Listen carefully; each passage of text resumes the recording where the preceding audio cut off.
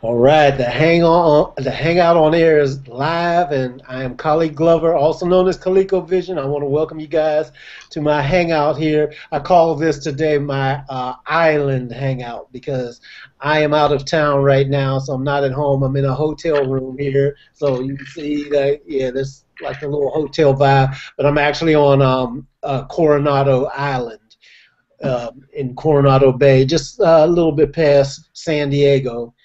Beautiful island here, beautiful hotel. I'm attending an event right now. My internet connection is hotel internet, so it might get a little choppy and weird, but we wanted to keep it going for you. So that's why we got to do it. I missed a couple other ones from doing. This is the season now to do events, attend conferences, conventions, and all that.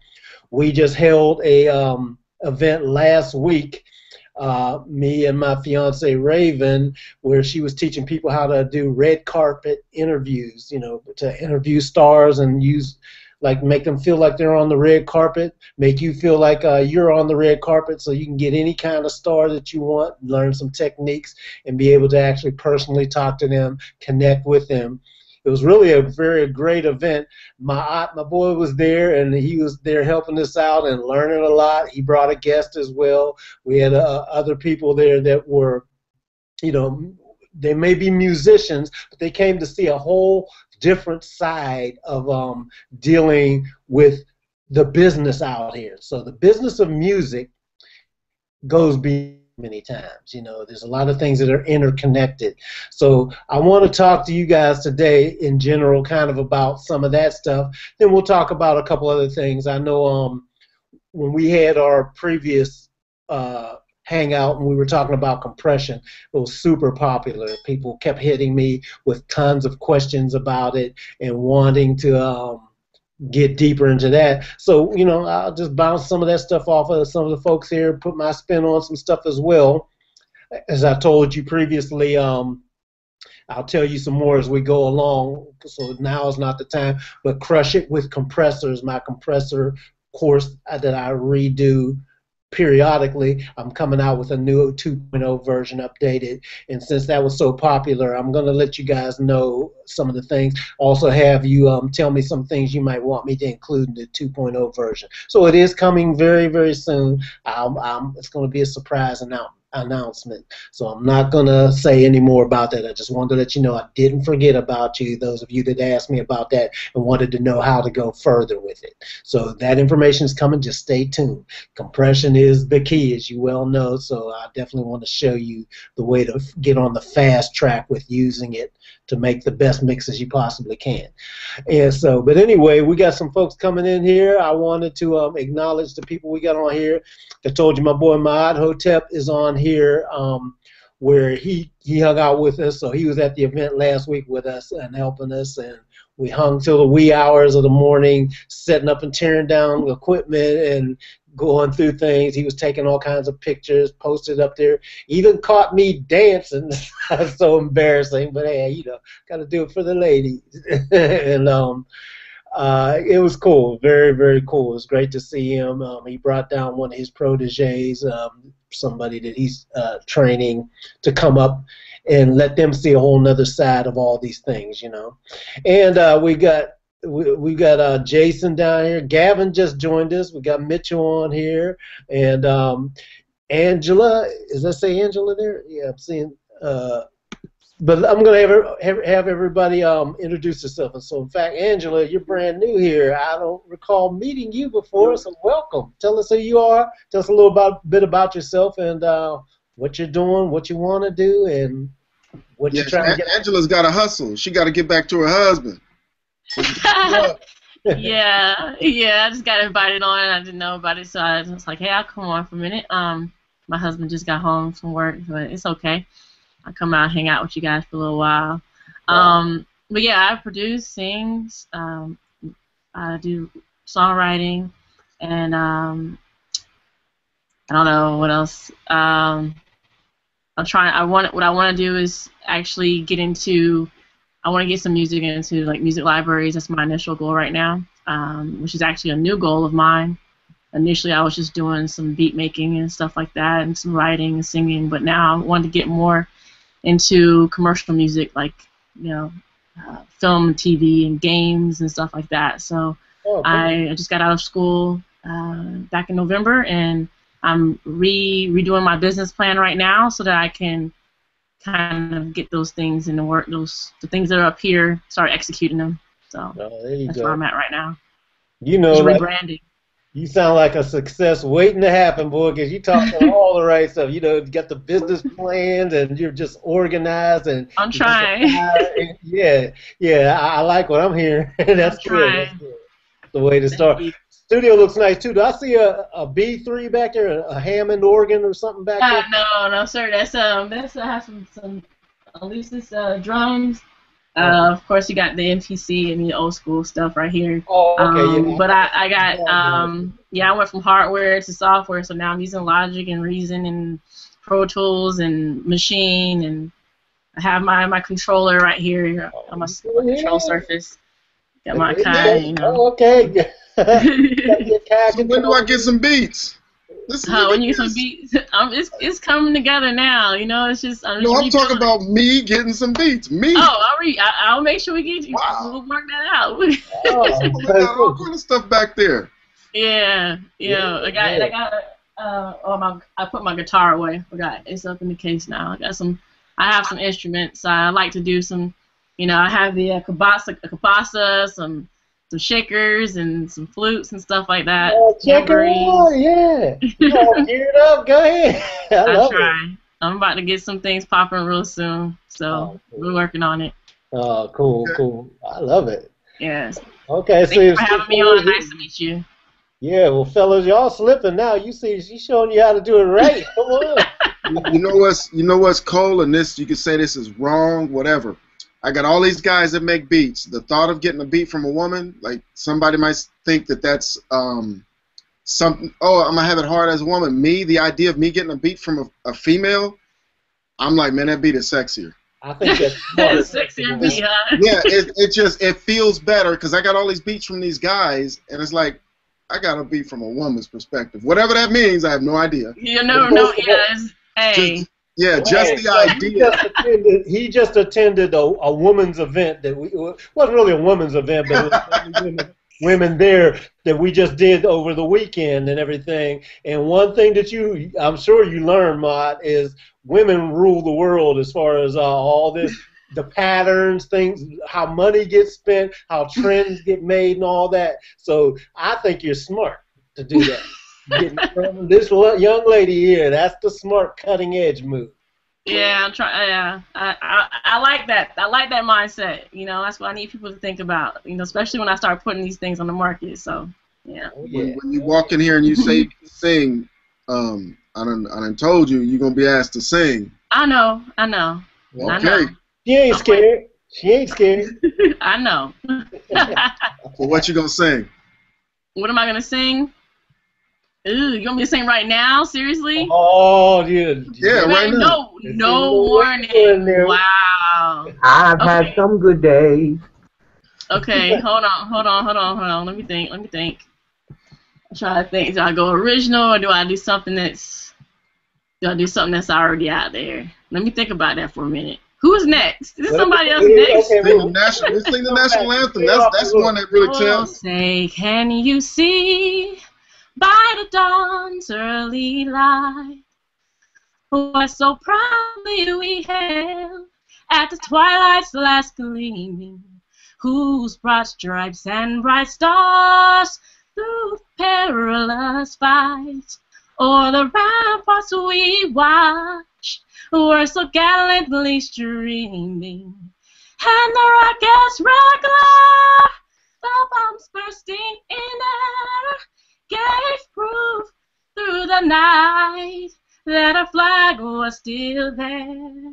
Oh, say does that star-spangled banner yet wave o'er the land of the free and the home of the brave?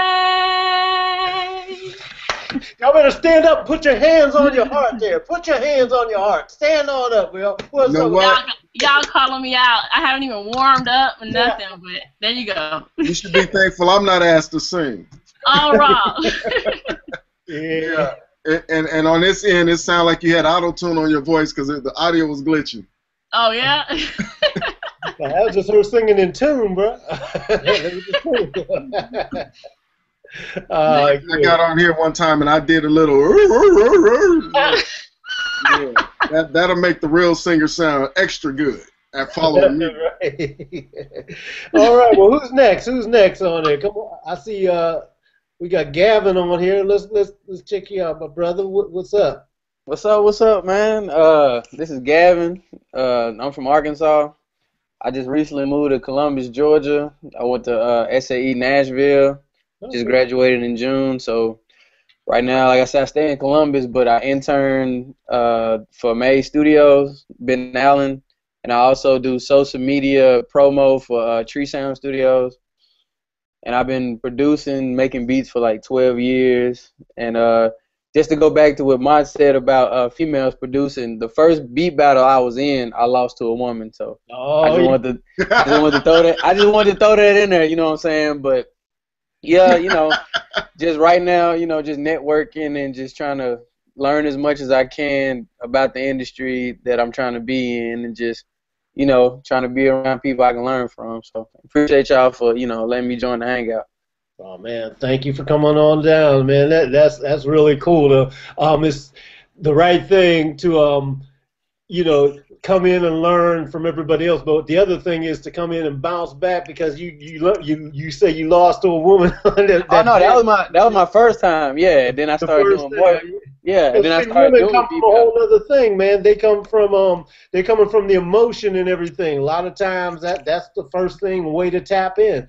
So I think you're smart, man. You come back, look at what's going on, and just say, okay, what they doing over there too, because they're the ones that's making all the purchasing decisions. Yeah, then I eventually started winning beat battles after that. But yeah, I definitely had to learn first. So I noticed you didn't say you sing.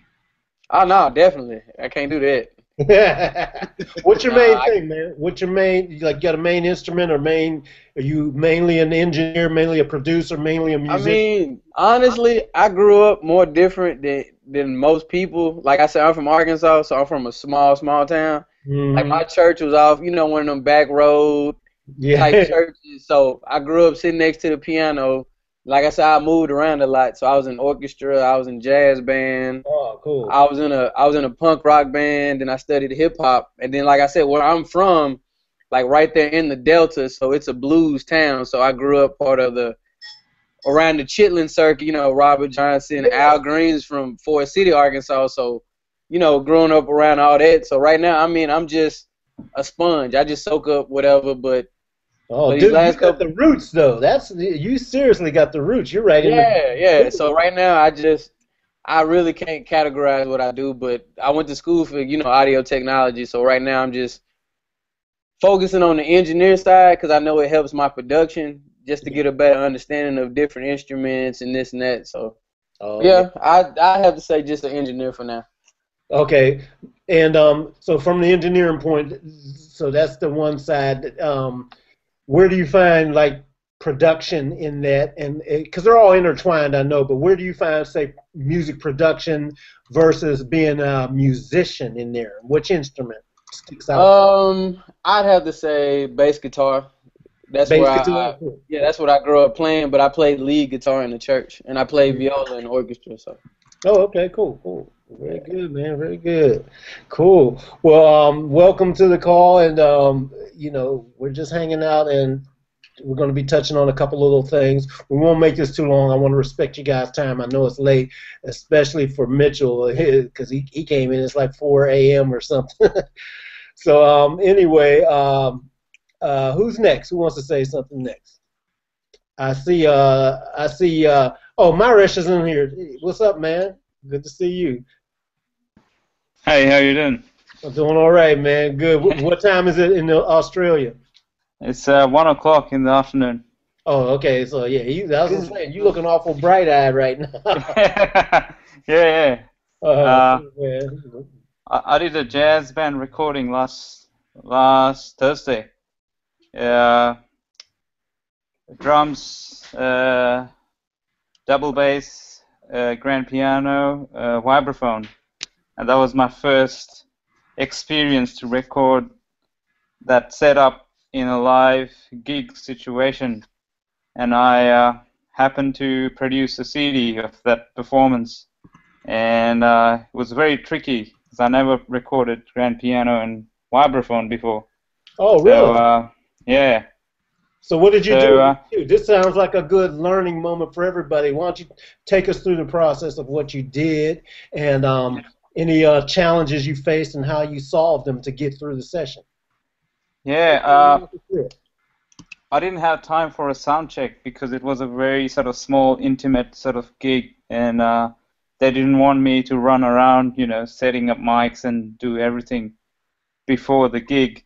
So my setup was separate to the front of house setup because it was small venue. They didn't have too many mics for the front of house. So pretty much before the band started, I put the mics on the instruments. So I had kick mic, snare top and bottom, 57s, two Rode M5s overheads. I throw a condenser cardioid AKG on the piano, right in the middle, very close to the hammers where you get the sound. You had a Right in pair, the middle. space pair, or XY, or what? Oh, just straight. No, just one. Because Oh, you just had a mono microphone? Yeah. yeah, just mono. Because the place was so small, there was a lot of sound leakage, you know, from drums, from the vibraphone, from everything. And I was thinking the lesser the number of mics, the easier for me to separate the Later. sound. Yeah. Now, here's something, because I don't know if you guys how often you run into this. So in a live situation, recording an acoustic piano can be very challenging. You know, so how did you go? You said you put a single mic in, and you put close to the hammers. Open or closed lid? Open. Open. Lift the It lid was open. open. Yeah, fully So open. how did you maintain the separation for the sound that gets underneath the lid? I put another. Oh well, I didn't pick up much sound as far as I could tell because there was a lot of bleeding from the vibraphone getting into the piano mic. Mm-hmm. So I did the best I could in that situation because if I had more mics on the piano, it would have had more of the vibraphone coming through it. So you said you used an AKG 414? No. It's really basic AKG 420, just basic. Oh, like a 420 or 420, a pencil mic, right? No. It's a large diaphragm. Oh, okay. So it's similar to the P420. Yeah, it's Okay. just a basic condenser. Then I put Shure KSM27 on the vibraphone at an angle slightly away from the drum kit, so it's not picking up the drums very much. But it was facing the piano, so it was picking up the piano. Right. There's nothing I could do about it. What kind of polar patterns were on the microphone? They're all cardioid. I just were they switchable or were they just fixed?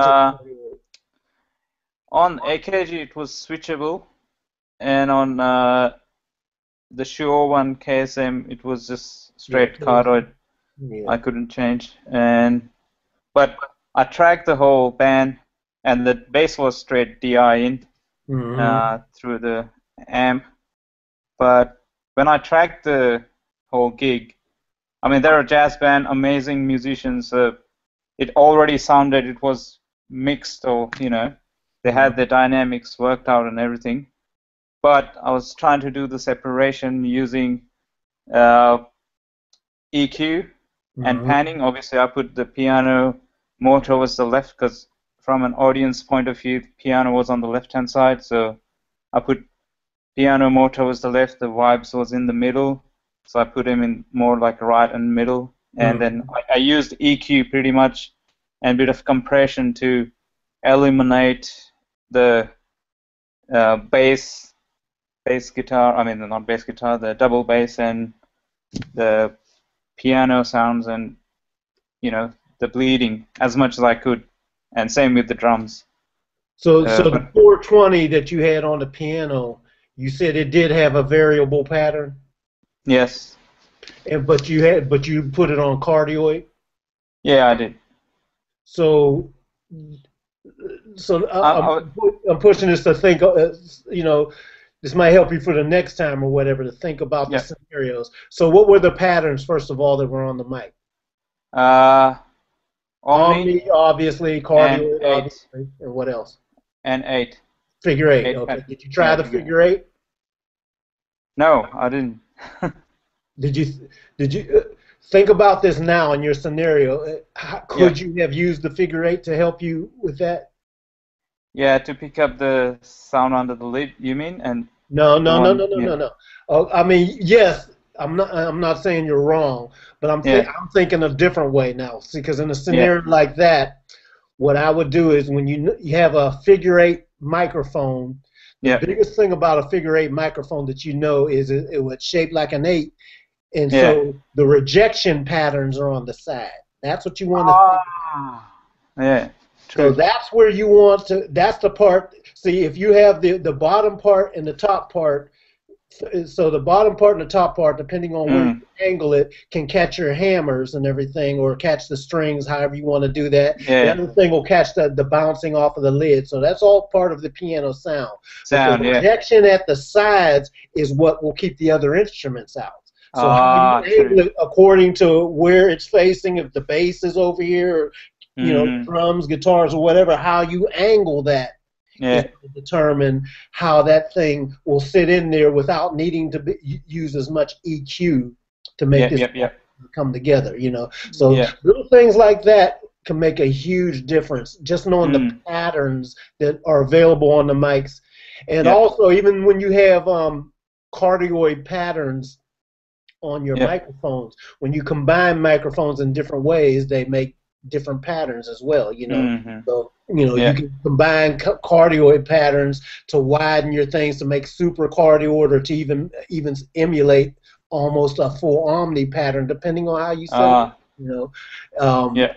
it. So that in a live scenario is very helpful when you got some challenging stuff and you've got limited resources. Just how you place the microphone make a huge difference. Cool. I can post a link of one of the tracks. If you like, I did the whole thing. Why don't you put it on the side? Everybody that's in here, there's a chat box on the side, and where you guys can post links and stuff like that. Yeah, I'll do that in a minute. I did do a bit of mixing. I used a few plugins, but it was very, very less compared to a pop or a rock or any mainstream, because it's jazz. It needs to be breathing. It needs to be softer, and when it gets louder, it needs to be louder. You don't need to. So all I used was a little bit of compression, a little bit of EQ, and that's it. Nothing much really. No, good. Yeah, that makes a big difference, man. Good, man. You've been definitely doing it up and staying busy. Which is good. Yeah. Well, cool, man. And we got a couple other new people on here that I haven't seen before. So y'all speak up, introduce yourself to me. Who wants to go next? Tell me who you are, what you do. Come on, don't be shy. Y'all are on here now. We can see you at the bottom. We see you. Speak on up, or I'm going to call somebody out. Okay, Urban, we got you, man. What's up, man? Oh, he checked out and just gave me a snapshot now. Maybe you don't have your microphone on because... What about you, Mitchell? Go ahead, Mitchell. Hey, everyone. You're a veteran, Mitchell. You're supposed to step on up. What you doing, man? In fact, Mitchell, hold up for a second. I want to get Dwayne. I see Dwayne here. Dwayne's kicking back. All right. Yeah, we got you, bro. We got you. Spotlight. Hey, everyone. How's everyone doing? What's Dwayne up, man? From Toronto. Side story. Hey, Khaliq, my distant cousin in London, he said he used to work with you back in the day, back in 84, Griffin. D Sharp he goes by. I don't know if you remember him, but says you're good people. What's his name again? D Sharp. He goes by D Sharp these days. I What don't did even he know say his lead. D Sharp, yeah. Just look up some records. Give him a Google. He did some. Was he going by that back in the day when I might have? No, he wasn't. He wouldn't tell me what it was either. Oh, he would? Okay. Yeah, it's a little bit of a time difference. Like, I'm going to sleep. But I'm so terrible with names, man. You have to put a picture or something. Then this is just the random hangout. Any random questions we could just throw out there? Yeah. We're just kind of getting on it because, like I said, this is kind of my island hangout. I'm calling it today. I'm down in Coronado Island right now. Oh, wow. For an event. So I'm just I had to get in a hotel room and kind of do my thing and get on with you guys. Couldn't miss the Thursday. I'm like, gotta hang out with the fellas. Gotta hang out. Well, thanks for jumping on. That is amazing that you do that because you are a very busy man. I didn't really have much to add today. I was just listening to information. I'm formulating some questions on the side as I do because I have an obsession with questions and finding out things. So I'm going to hit you with some heavy hitters in about 1 minute. Okay, cool. Come on with them. Okay, well, who's next? It looks like we got Urban back. Man, you slipped out on us, but we got you now, bro.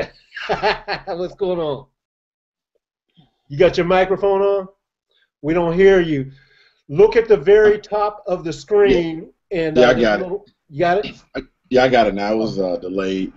I'm just a fly on the wall, man. I'm learning from the best, so I'm just here, embracing everything. Oh, cool, man. What do you do? I mean, tell us a little bit about yourself. I write, and I'm working on learning, audio engineering and production. Yeah. Oh, sorry about that. You're a songwriter and all that as well? Yes, sir. Yeah. What's like what's your main instrument, and what do you like? Well, I play drums naturally. That's what I'm a musician, so I play the drums naturally. But I like pretty much everything: soul music, R&B, pop, everything. Yeah. Country, gospel. Where are you at right now? Where are you from? Atlanta, Georgia. You're in Atlanta. Okay, cool. All right, yeah. Cool. Know what's up? Yeah. Yes, sir. Oh, cool, man. Cool. You been? This is the first time you had a chance to hang out with us, right? Well, yeah, with you. I was on the other hangouts. Okay. This is my first one with you. Oh, okay, cool, man. It was a pleasure to meet you, man. Pleasure to meet you. Definitely, man. Thank you. To let everybody know too, because me and Mahat was talking about it as well. It's definitely been in my plans as well, but I think everybody's kind of on the same page with this whole thing that we're doing here as a community. What I want to do is ramp it up to get things even more interactive. So I got something special coming up for you guys. I want to see if you guys are down with it. I'm actually calling it a music mixing tournament.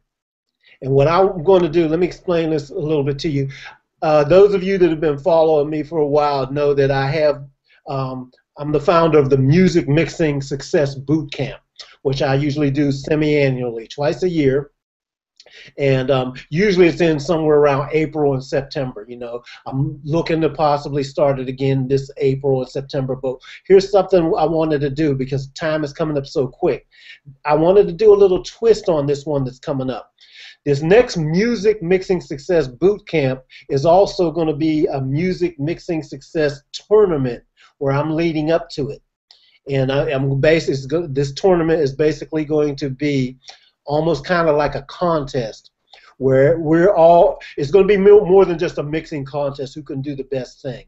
Here's my plan, and you guys tell me if you think it's cool and if you think you want to participate. I would love to get as many people on here. What I want to do is basically start a tournament where we start out with a song that everybody is starting from the same playing ground, so maybe find something online that's a free downloadable multi-track song with where we don't have to worry about no royalties or rights or whatever, maybe just have to get the credit or whatever. But what I want to do is we take the raw materials and elevate this thing to the best that it can be online over the course of several weeks leading up to my boot camp.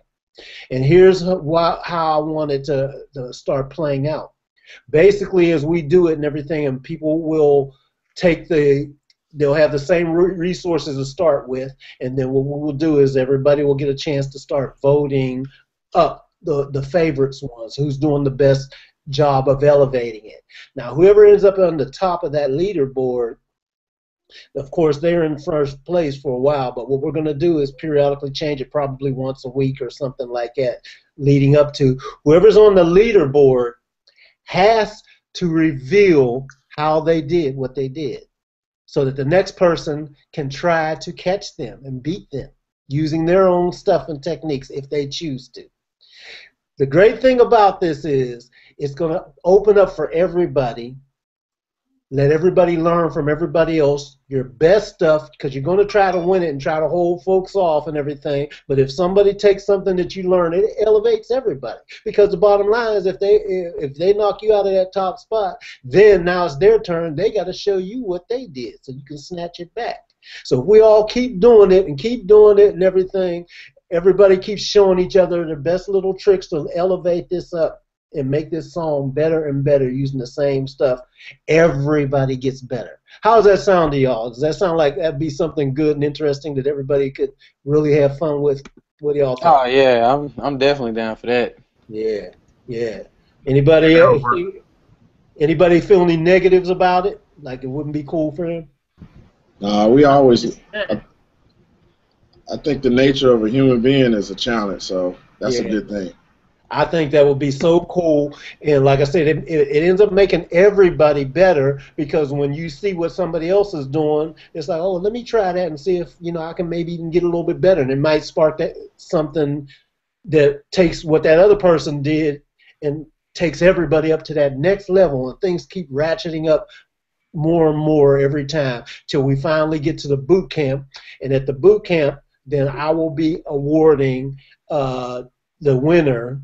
Or maybe even the top 3 winners, vote getters or whatever, they'll get some kind of award or a trophy or something. I'm gonna work that all out now, because I think people should be rewarded for that. But more importantly, what I like is to see that'll make people actually have to start doing some stuff.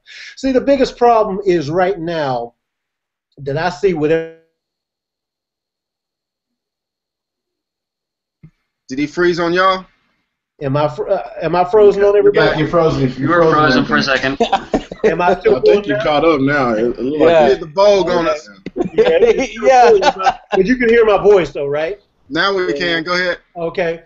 So anyway, what I want to do is do this, because the biggest problem that I see with a lot of people learning all this stuff, there's tons of stuff that we're all learning out here. Everybody's got some great information from the most wonderful people out here, the best of the best. But the problem is I'm still seeing that everybody doesn't necessarily know when to pull things out, where to pull them out, and when not to, because there's so much information. It can be completely overwhelming, Everybody has seen everything there possibly is about EQ out there. EQ is no secret.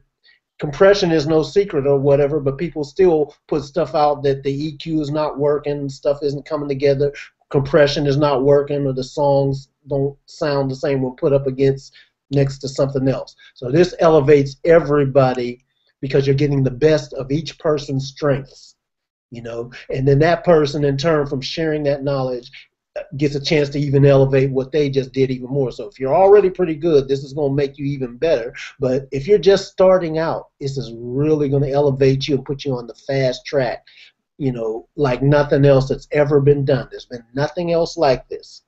Okay, so this is what I want you guys to look out for. I'm going to do the music mixing tournament, okay?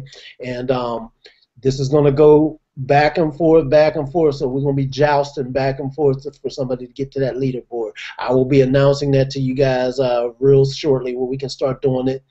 In fact, if anybody has some resources of some good downloadable multi-tracks, I've got a couple of places where I've got some things and all that, but let's look at something and find something that would be good for everybody. It shouldn't just be any one style, maybe even we can do 2 or 3 styles of multi-track, but I want it to have a lot of different elements, you know. So I want to make sure it has live elements, like, you know, it can have a combination of live drums and sample drums will be great, because there's some people that work in their bedroom that they've never worked with live drums, so it's going to be a challenge for them. They might be able to make the most slamming sample kit sound great, but when it comes to live drums, they may not really know what it really takes, so that's suddenly going to be a challenge to them, but that'll help elevate them, you know. So I want to make sure it has both in there.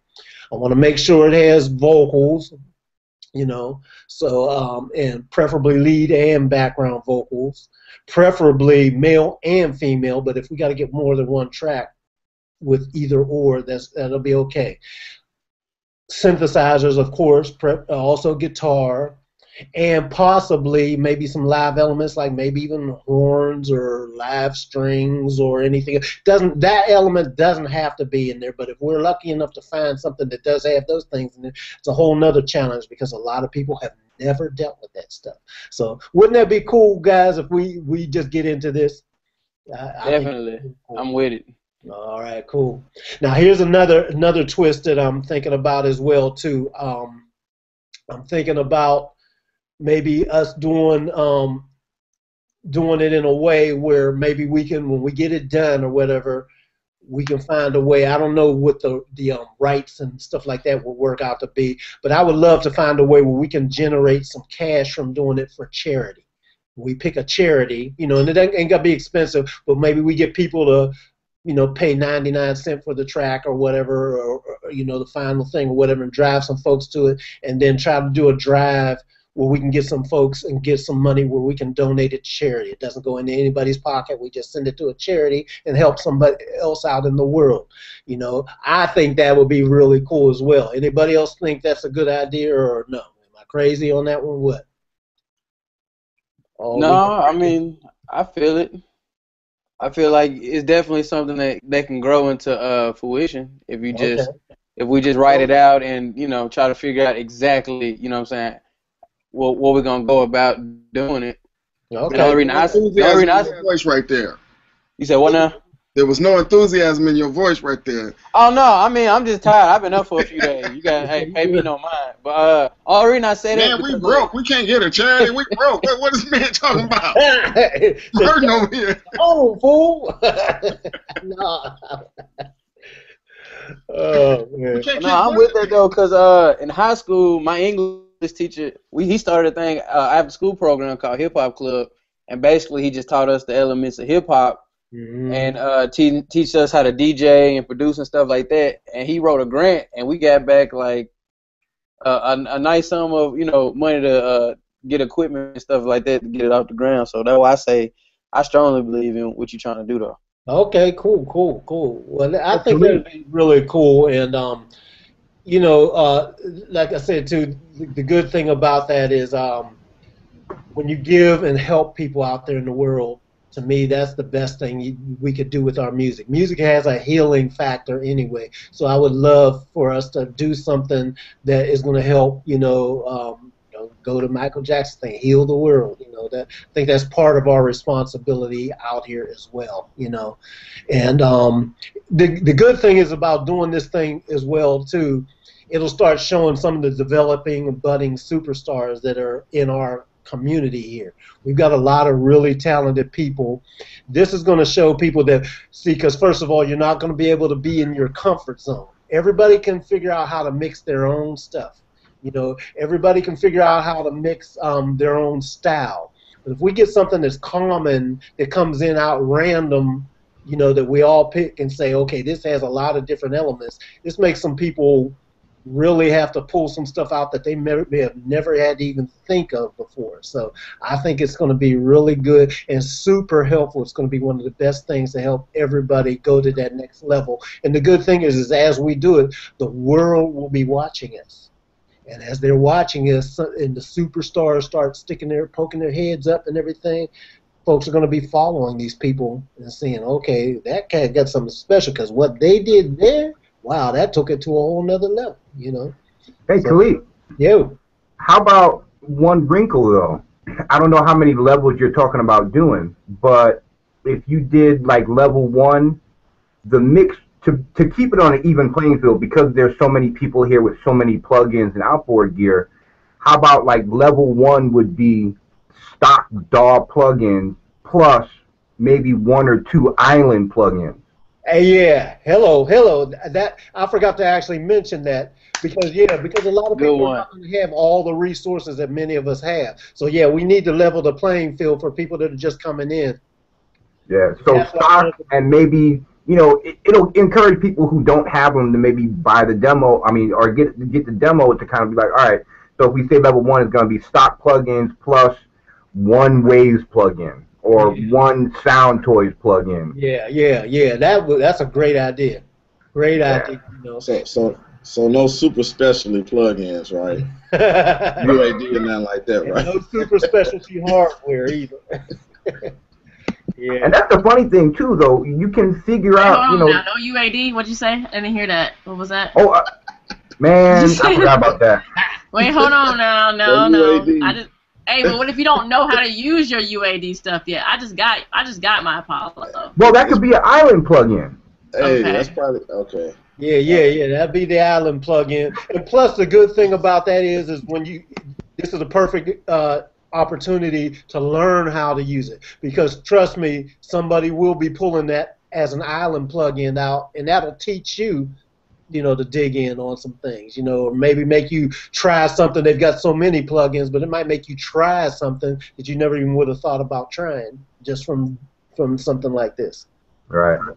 So I'm really kind of excited about doing this because I really can see, you know, I know there's a lot of talented people on here, so I'm really thinking y'all going to do some amazing stuff, and I can't wait till everybody starts jacking everybody else's stuff, because it's going to be like, hey, he used my technique, but it's kind of cool, you know, and then they do something, and yeah, okay, that came off of what I did, but they took it to a whole nother level, so I'm going to snatch that and take it back and take it to a whole nother level. And then it's just going to keep growing and stacking on each other. I just can't wait to see what you guys are going to do with that creativity.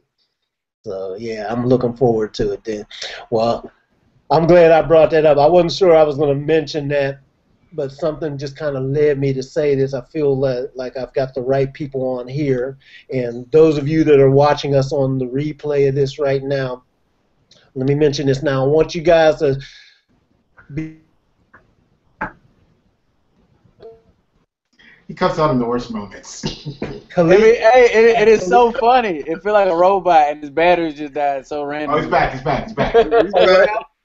Oh, okay. He just dropped out, Khaliq, like right at the right moment. And as a matter of fact. Oh, okay. I keep forgetting to see. I'm on this hotel line, so anything's liable to happen. So, anyway. Can you guys still hear me? Everybody cool? Give me the thumbs up. Y'all got me? Okay. Go to my email and shoot me an email with any ideas that you have for this. My email address is Khaliq@Khaliq-O-Vision.com. So that's KHALIQ, Khaliq@Khaliq-O-Vision.com. Just go there and hit me up with an email, and let's see if we can make this blow up into something really big. I think it'll be a really great idea and super helpful. And yeah, just hit me up. I want to know. Make this happen, guys. Okay, so anybody else got something else? Any other? We haven't finished introducing everybody, getting everybody. Oh, really? Oh, I was going to come up with my questions. I said a minute. Man, hey, I'm over here getting my questions together too. All right. Let's keep going for the introductions. Who else hasn't been introduced? I think we got everybody, didn't we? No, remember I said me. You said hold up. Who else? Mitchell. Oh yeah. Hey Mitchell. Hello. We did introduce Mitchell. He was one of the first ones, but let's do it again. Hello everyone. Mitchell, audio engineer from the Netherlands and Nightcrawler. And I'm just hanging out, taking a break. Wait, we already introduced Mitchell? I'm telling you, he was one of the first ones. Age, Khaliq, you are not believing me, man. This old age is getting to me, man. Mitchell, we were live when we introduced you? No. No. We were. He was the one No, that told us it was 4 a.m. where he was at. we weren't live yet though, were we? No. Okay. I'm not sure, but yeah, but Woo! okay. Man, Khaliq, I'm glad it's you, bro. I'm glad All it's you. Because I am forgetting too much stuff. I'm like, man, It's I'm all dying good. over here. Everybody Anna was teasing me because I went out and I forgot I had driven my car, and I was like, what's my car doing here? And I mean, it's bad, bro. Oh, not good. Well, I think yeah. Anybody got you guys said you had some questions and things like that y'all want to toss around? Let's hit it. All right, I got one. What's up? All right, when you was tracking strings on the Justin Timberlake album, on that to the end of the time, do you remember what mics you used or what technique you used to get those strings like that? Yeah. I used let me see, I used the 3-point mic system, and I'm trying to I always forget the name of this this technique. I used the drum line. It wasn't Bloom line. It was You used the Decatree technique. Decatree. That's what I used. The Decatree. Okay. And I had Neumann.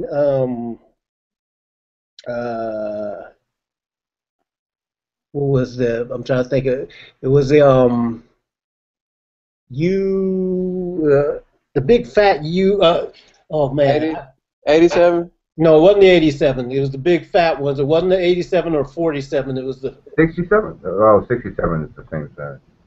Yeah. Did I use the 67? No, it wasn't the 67s either. I think the 67 was the 2. Actually, I did have some 67s. I had some 67s, and I had the fatter ones that are fatter than the 67s. That's what was in the Decatree. The 67 I was using for the room mics wide, and then I had spot mics over each section. You know, I had pencil mics, I believe, on the cellos. I had some AKG 451s over the violin and viola sections, and I can't remember what some of the other ones were. I have to look that up again. But yeah, it was pretty standard setup. You know, I got the main sound from the Decatree and the room mics from the 67, and then I had the spot mics on the individual sections. Oh, okay, that's what's up. Did y'all use any plug-in like string sounds like the layer or anything, or was it just all natural? Yeah, that was all natural. Live strings. I forget how big the string section was now, but you know, it's a pretty standard string setup for the records.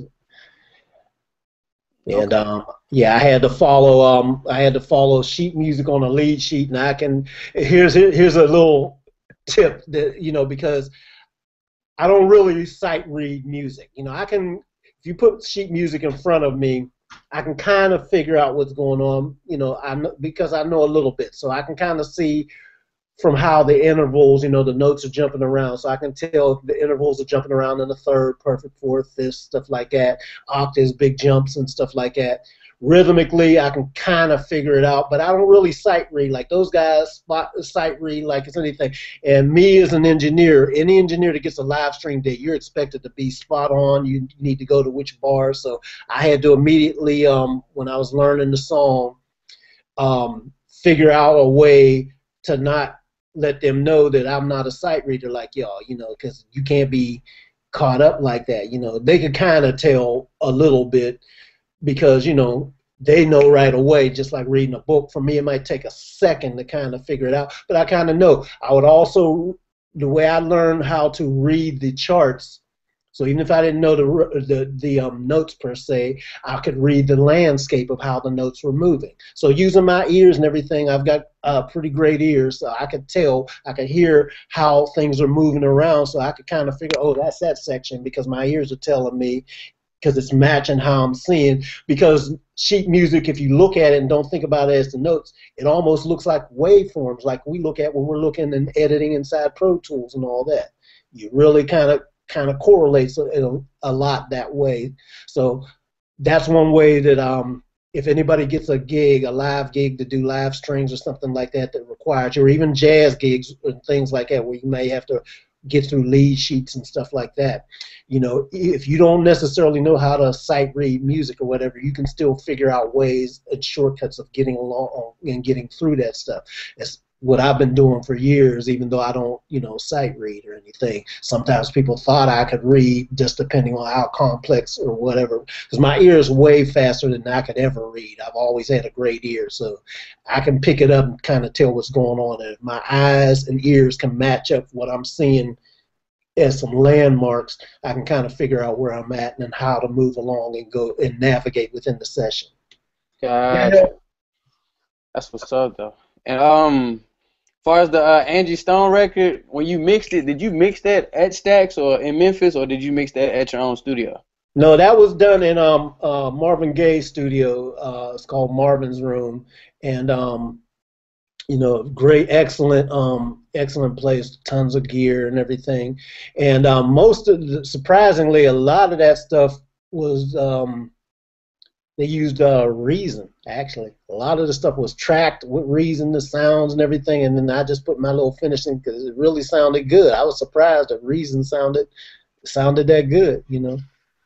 So, yeah. I forgot to mention that too. Like me and my partner, we write songs under David Porter now. So. Oh, okay, cool, yeah. Oh, hey, you're in the right place, bro. For sure. Trying to be, man. Yeah, man. Yeah, doing it. But I'm gonna let some more people ask some questions because I got plenty more. Okay, cool. What's up, y'all? Anybody? I think who else? Somebody said they had something. Dwayne had a question, but go ahead. I mean, Gavin, he's doing good. You know, hey, I was watching the okay. I'm gonna keep going since ain't nobody else gonna say nothing. But can you talk about the Meteor Man soundtrack a little bit? Oh wow! You know, see, I was just watching it yesterday. That's why I was over slick laughing like, wow, I was watching the movie yesterday. Now I get to ask somebody about it.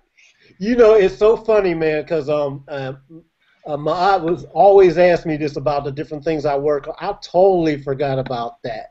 So as soon as you say that, I was like, Meteor Man. It's like, oh yeah, that's right. I forgot about that. I'll be honest with you, man.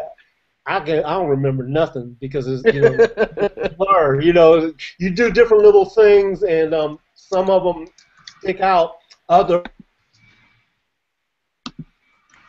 work done, and then on to the next. So I know that I worked on it. I couldn't tell you any specific thing that I did on it because, you know, I was just in the middle of working and just getting it done. Gotcha. I wish I could say more on that, but yeah, I remember when it came. It's always nice when you get on different movies and stuff like that too. You know, I had forgotten that like I did, I've forgotten that I had worked with Herbie Hancock on that movie Blow. We did some of the soundtrack on that, and you know, I totally had forgotten about it. Somebody happened to mention to us, like, yeah, man, didn't you do that? And I was like, did I? I totally forgot about it. You know, and that was the movie itself. I think was nominated for something back in the day. I was like, I totally forgot that I did that. And Jeffrey Osborne, I worked with him, and he did the lead vocal, the theme song to that Eddie Griffin movie, Undercover Brother. And I totally forgot about that. I happened to see it on TV the other day. I was like, oh, man, I forgot about that. A lot of other different ones. You forget, man. You just get in the middle. You do that stuff. Okay. But out of everybody you work with other than the We Are the World record, who would you say was your favorite person to work with? Favorite person to work, well, without a doubt, man. I mean, my boy was Jeffrey Osborne because we spent so many days and nights in the studio learning and experimenting. And the thing that I liked about Jeffrey, because Jeffrey started out as a musician, so he allowed, and I started out as a musician, so he allowed me to experiment and push some things that when you're in the pressure of doing a normal situation, normal sessions and all that, you normally wouldn't be able to do it. He was totally cool with me trying some stuff. Jeffrey and Herbie Hancock, because Herbie was the other one. Herbie is just like, you know, hey, man, get in here and try some stuff. And he would tell me and Dave Hampton all the time, you know, this is the lessons that he learned from Miles Davis. You know, Miles wanted you to make mistakes. That's what Herbie would tell us, because he figured you done got in your comfort zone. You playing the same riffs all the time, night after night. You ain't trying no more. He'd rather hear you make some mistakes, so because that at least knows you're trying and digging and pushing forward and everything. So that's what Herbie did for us. He was like, hey, y'all, don't be playing it safe. Get in there and push some stuff, because you might come up on something that's really cool, you know. And those two guys, as far as just working, being cool, contributing to my spirit, because they were always supportive, even at times when I messed up. And trust me, I messed up quite a few times too, you know, because that's part of it. Sometimes you have to mess up to get better, you know. You got to drop the ball to get better, you know. Is there any, like you said, experiment with Herbie Hancock? Was there any like techniques you learned, like when you was micing certain instruments or pianos for him? Was there any techniques you learned by accident that just turned out to sound real good on a particular record or something? Well, yeah, what I like working with Herbie is, you know, because he's a piano player, so you really you got to capture his piano right. So he had this beautiful Fazioli piano that he had in his living room, you know. So the way we were set up, of course, we got a mic up in the house and run stuff all through wires through the, you know, the living room through an office, through doors, through the kitchen, stuff like that. And sometimes we'd be doing that stuff, and might have a video crew there videoing what we're doing. Like when we was doing the thing for Christina and all them, there was video crews there and stuff like that, and we still have to do it and make stuff happen. Sometimes provide them with a video feed and all that while doing the recording. And I learned a lot, had a great time, because while it's a lot of pressure, Herbie was always so cool. He never freaks out about anything.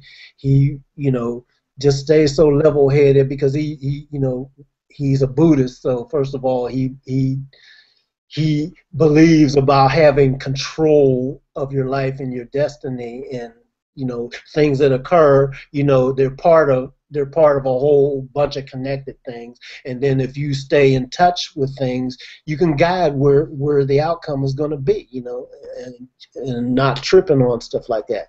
So that kept me really feeling cool about myself, because, you know, I'm one of those guys that,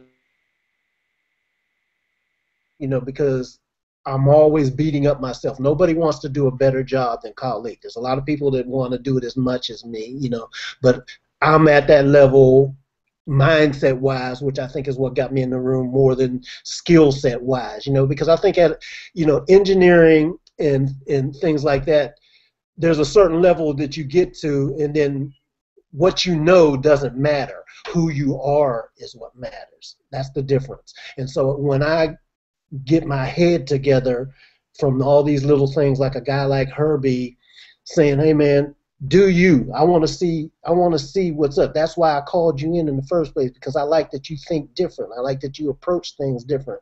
And you know, when I do stuff like that, it makes me better, and it makes me not feel as insecure about myself, because I'm my own biggest enemy. I beat myself up more than anybody else possibly could, because I always want to do a good job. I always want to do it better. I'm never happy with anything I do. I always feel I can do better. Yeah, you're your worst critic, definitely. Oh yeah, you know. And what I found is that is what everybody really is. That anybody that really gets to that other level, they're never really satisfied, you know. So the best of the best people that we've all seen out here, we've all worked with, they all got that same kind of thing, you know. So I just like to know that, okay, well, I'm on the right track with the right mindset of being like that, because there's a lot of people, I always say, don't stop short, and there's a lot of people that stop short. I even know myself many times back in the day, you know, I'd be, oh, that's cool, that's good enough, you know, and then somebody told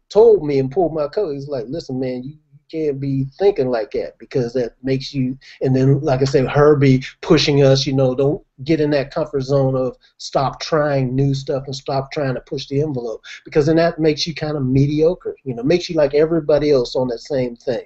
So me, I don't care about making mistakes. I don't care if somebody likes what I do or doesn't like what I do, because I'm just going to keep doing and being the best me, and that's what I encourage you and everybody else to do. If you do that, you're going to be good forever.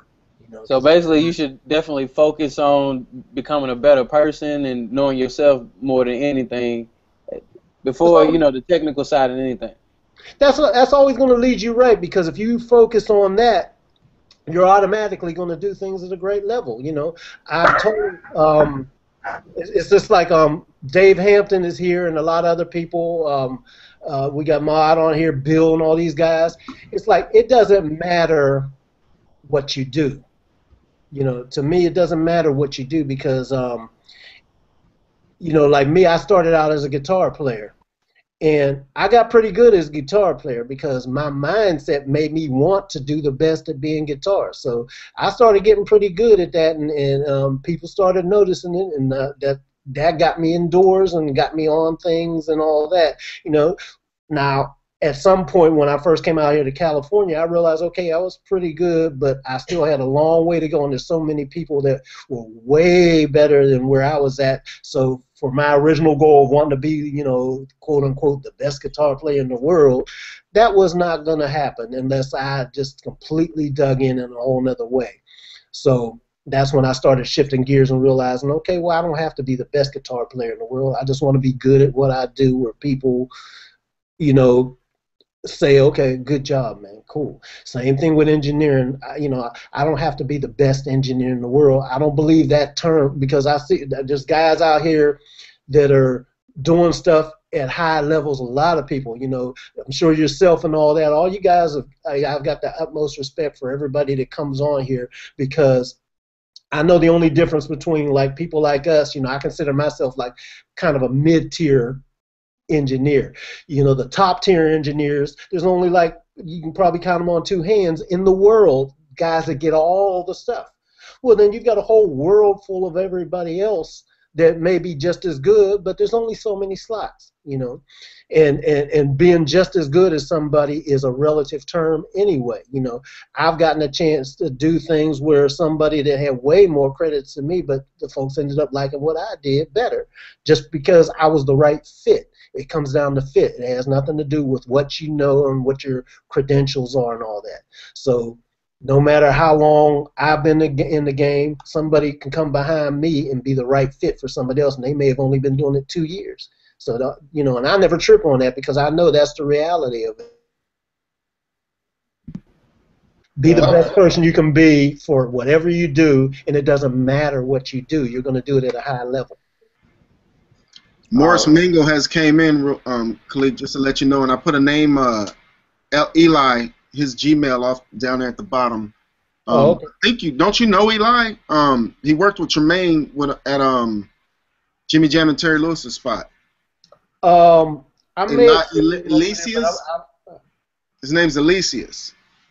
When he comes in, you might know him. Just letting you know. Is that the one that says Morris or what?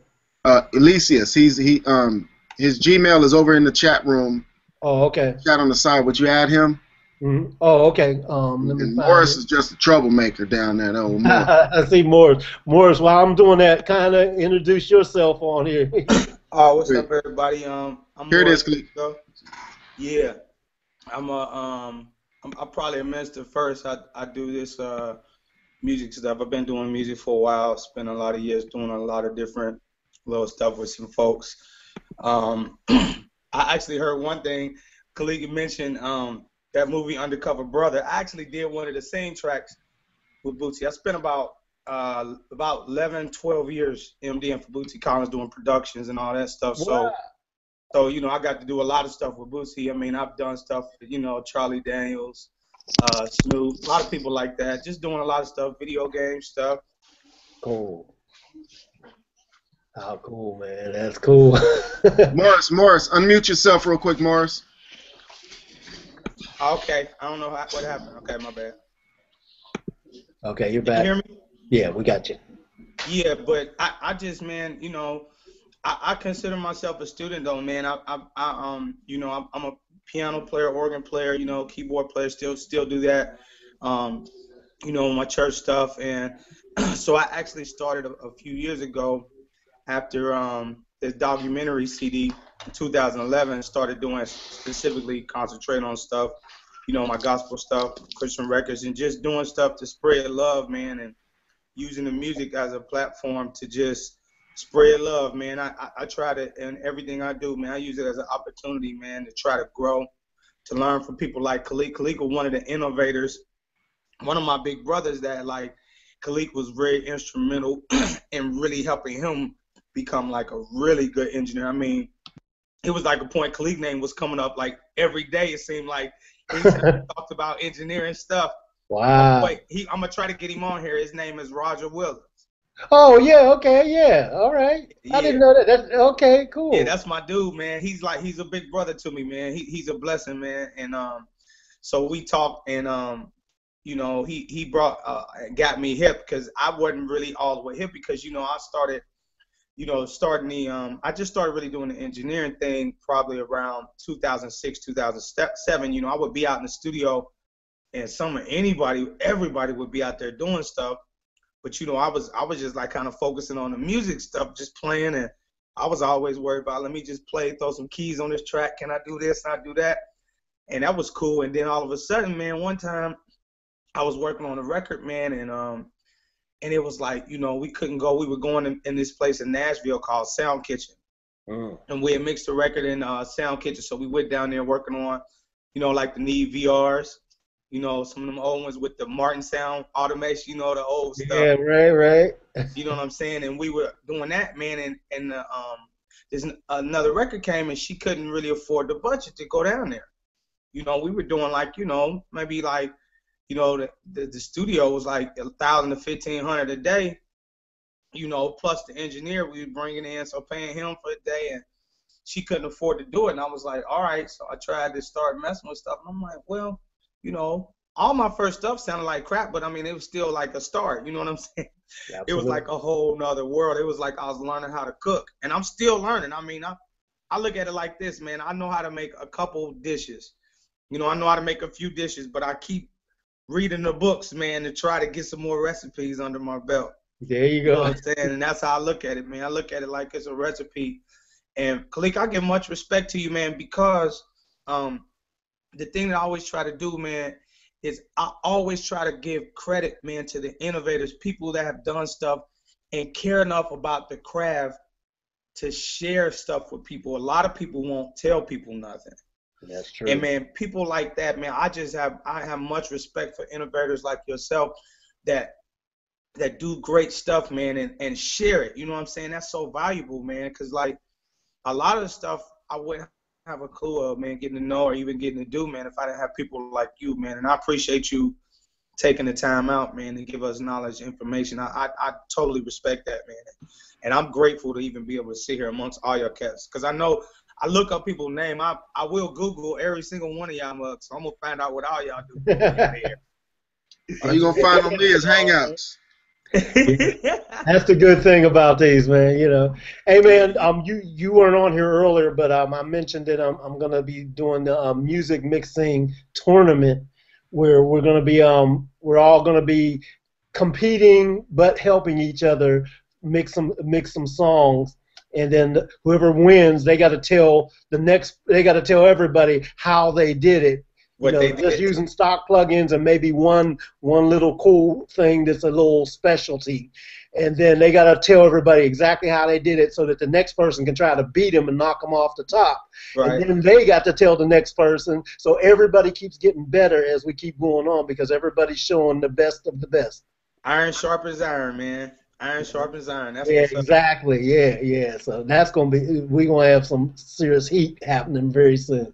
I look forward to that. I can't wait to get all these ideas from everybody. Oh, yeah. I can't wait, man. Cool. Well, hey, we got Elysius on here, I guess, and I'm over here, brother. We got the top of your dome, so you might have to tilt. Yes, sir. Sorry about that, guys. What's up, guys? We know your head very well, bro.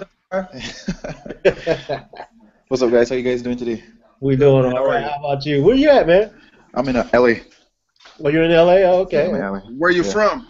Originally from the island of Barbados. Oh, Barbados. Okay, yeah. Yeah, but I live in LA now. Been out here probably almost 2 years now. No kidding. But I've been here before. You know, I was here. I was here before, and then I came back. I left and came back. I went to New York and came back here. Oh, cool. You didn't like New York? Just the weather. You know, I didn't really dig the weather. No. I'm not really into the cold, you know. They're catching it now too, man. Yeah, I know. Not into the cold at all, man. So. What you doing, man? You getting ready to take us on a tour or something? You were about to walk us through your studio, right? No, definitely not. No, definitely not. No. It's like, no, man. Looks like a Spike Lee joint. Yeah, I know, right? Yeah, man. I was trying to get to hang out with you guys, man. You know, just to share some of the knowledge you guys been dishing out. So I'm just here listening, learning. Cool, man. Well, you know, share some stuff with us, or if you got a question or something, feel free. Sure, I will definitely. Cool, man. Well, we welcome in any way. Hey guys, and plus I want to let everybody know I'm not gonna make this one real long because, like I said, I'm here in a hotel right now, and we got some little meet and greets about to happen and things like that. I just wanted to make sure that I didn't miss today again with y'all because I had missed the previous ones. This is event season, so I've been back and forth at events. Mott, I want you to come on, man, and maybe tell them a little bit because Mott got the chance to hang out with us last week at an event that my fiance was having for everybody about how to interview, red carpet interview secrets it was called, and she was teaching everybody how to get those dream stars and everything.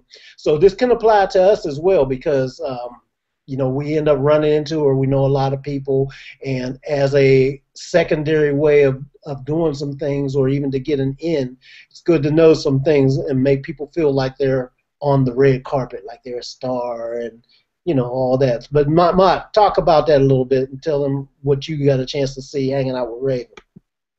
You know, if I make women cry, it's looked on quite a bit different, but every time I turned around, there was a woman crying at this event. I mean, crying and I'm like, are you serious? Raven had them with, and it was tears of joy. Yeah, it was tears of appreciation, because she took the time out before the event. Like she actually took the time out, and time is very valuable, and showed that she cared. And so they would get up there and start thanking her and start crying. I'm like, are y'all serious? All y'all gonna get up? I ain't gonna cry. But she ran through, and it's interesting. I wasn't planning on this. I went down there for a Grammy thing, and Khaliq told me he had that going on, so I went over there to help him with that. And what it is the information that's given out at these seminars. It changes you. Like I left with a whole different perspective. Even say just my conversations with Khaliq. And I think I said this to him, but I'm not sure. But like Khaliq will start speaking a language using words that I'm not familiar with, and I know these words have references, right? And so he might say one word, and if he's with somebody who is going through the same stuff he's going through, he'll say one word and it means a bunch of things. He says it to me, I grab the dictionary, and it's not exactly the same feel. Once I went through this, I'm now seeing Khaliq's words differently, and I can actually do what I call a preemptive strike on whatever we need done. So Khaliq might start making a move, and then I'll be like, well, I can help Khaliq by doing this, and it's precision. It works. But the stuff they were teaching there was stuff that you not only apply to any radio show or whatever. It was life stuff, and it just you look at the world different when you come to these seminars. So it's like you'll go to a seminar and you're expecting, okay, I'm going to learn about a radio show, blah blah blah. Next thing you know, you're using it on your kids, you're using it at work. It's everything. So it's like I don't know how much I'm allowed to give away about the seminars, but what I can tell you is it's a game-changing type thing. How much are we allowed to give away about the seminar since she sells? Whatever you feel, bro. We just, you know. we are open books out here, you know. So you know what though? I was sitting there thinking, man, I wish I could make women cry happy tears like that. I mean, if I could just, I want some of that Raven skill. This is what I was seriously sitting there thinking, like, this woman's got all these women crying and just thanking her, like, I want that ability. Because I'll be having women cry. It's a whole different reality. She was pretty awesome, wasn't she? Yeah, she was kicking butt. Raven was slaying. Right, you know. And I'm sitting there looking in awe, like, this is crazy. And all of them were just thanking her, and they were feeling good and gaining knowledge. And she had experts come, like you have an expert come in and explain stuff to you. And it's just like you open up a brand new can of life, reality stuff, and then you leave, you know, just better. It was weird. You know, well, this is why I wanted to have you guys hear from him as well too, because you know I do things a little bit different, and part of what I want to do is show musicians that there are a lot of things beyond just the notes that we play, beyond the compressors that we tweak or the EQs that we sculpt and stuff like that. There's little stuff that for your life, to build your life. You know, there ain't no plugins for that. So we have to go out and plug into society out here and connect with people on different levels and different ways. You know, our industry touches everybody in the world. Everybody loves music and needs music. It's been proven that it's a healing factor and all that. But for us to do this and thrive at it as a business, the music business and the music industry, we have to understand some other things that aren't directly connected to, you know, the stuff that we are learning out here. That's why I say all these YouTube videos and tutorials and stuff like that, all that's good, but you've got to know when to use things, when not to, and more importantly, more than anything, do like Raven does, it all has to be connected to the heartstrings, you know. When it gets down inside somebody into their internal soul, that's what makes the difference. That's what music is supposed to do. So that's why when I talk to you guys, and I always say, you know, all this technical stuff we're talking is cool, but I always just take it down to one simple thing. What does it sound like, or what does it feel like? It's always just those two things. If we can always remember to get back to that, you'll find that you really have to do a lot less than you think you have to do, and you will build it in on the front end, so it'll make the back end a ton easier, you know. So, you know, that's my rant for that. You know, I was very proud to be a part of that. I was very happy to see Ma'at come and hang, because he came in and he was really just going to come in, like you said, after his event. He ended up hanging out with us for 2 whole days, and after the event, and helped me tear it down. You know, he was really into it, and him and Dean, and there's a lot of people in there, you know, and the guys was in there. You froze again. Yeah. I was wiping a tear or two here and there. I ain't gonna lie. It was and for those who don't know, I got Khaliq on video dancing. What he was talking about is on my wall. You go look on my wall, scroll down, you will see him dancing. Doing it now. On my way. Flat out. Khaliq is over there dancing. But like you guys have to remember, no matter what I say, it's gonna be honest. And those of you who know me and Pensado students, like some of the clashes I get in with people is because of my just straight honesty. And so when I say that about Raven, I'm being just honest. Like when I told Angela her beat was sexier just because she was a female, it was just sexier to me. That might sound screwed up to people, but that's an honest statement. And so what I said about these women being there crying and it was a life-changing event for them. That's not me BSing. I'm not going to get on here and BS you. I won't BS you for Khaliq or Dave Hampton or nothing. That's part of my thing is I tell you straight. And I stand with Khaliq because the brothers we're standing with, he is, you know, the real deal. He's quality. He's coming at you honest and from the heart. And if it was any crap, I'd walk away. Yeah, but these seminars, like that stuff with Raven, it's awesome stuff. And it's not all this seminar stuff is, like he said, not all about compression and whatever. There's way more to this stuff than that. Yep. So anyway, I'm so glad that you guys got a chance to get on here with me. We're gonna wrap it up because like I said, a couple of things. So any final parting questions or anything like that, and then I want to respect y'all's time. I got a question. Okay, what's up, Marish? Hey, just quickly, I'm doing this free project, just one-off recording a song for an artist. It's for non-profit, so I'm offering my services. I'm doing drums and also mixing and everything. But when the project started, she said, "Oh, it's just one song about such and such political view," and I'm like, "Okay, let's punch it out, maybe 1 or 2 weeks." But now it's dragging and dragging and dragging, and I'm spending way too much time than I thought initially I would, because when I'm tracking her vocals or mixing, she's extremely particular about everything, and it's sort of draining so much time, which I thought it wouldn't initially, and I'm like, oh my god, when is it gonna finish? So I'm just asking. Obviously, this is a non-technical question, but I'm just asking you, the next time when I approach someone or someone approaches me, how do you sort of put down your your rules or your way of working and say, look, if you want to do it, if it's free, it's gonna be done in 2 weeks. I can give you 10 So hours. it's completely free. You're not you're not being paid anything at all. She just paid me for some of my traveling expenses. Okay. But nothing. So what you would do, I mean, I've been there, and it's okay to do free stuff. Yeah.